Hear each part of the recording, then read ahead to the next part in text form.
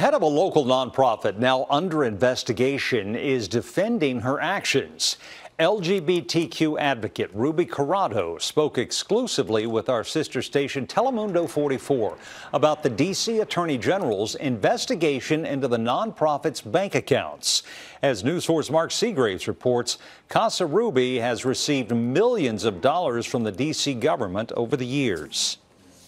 Ruby Corado opened the doors of Casa Ruby 10 years ago as a shelter for LGBTQ youth. The nonprofit has received more than $9 million in grants from the district government since 2016. For years, Corado was hailed as a hero for an underserved community. But recently, questions have been raised about where that money went. I'm not a criminal. I don't commit financial crimes.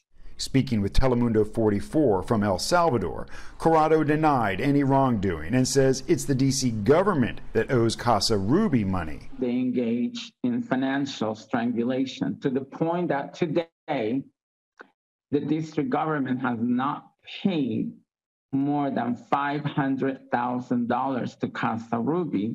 Earlier this year, the D.C. government cut off funding to Casa Ruby and Corado stepped down. Well, I'm very sad about it. But I also know when we give hundreds of thousands and millions of dollars and vendors aren't getting paid, employees aren't getting paid, we've got a problem. Now the D.C. Attorney General has launched an investigation, taking to Twitter, writing he sees a clear pattern of mismanagement, poor oversight, and improper use of grants and donations.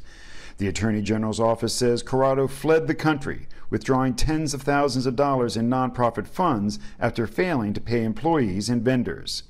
Now the AG has gone to court, seeking to freeze Casa Ruby's accounts. All of these funds that were both donated and granted, we don't know where they are. We don't know what's happening to them. We don't know how they've been spent. Again, Corado denies the allegations. But no, I did not take any money. Corado insists she's being targeted by the D.C. government for her criticism of the Bowser administration and a discrimination complaint she filed against the D.C. Department of Human Services. Because you couldn't deal with a transgender Latina having a platform in the nation's capital and making a decent living. In the district, Mark Segraves, News 4.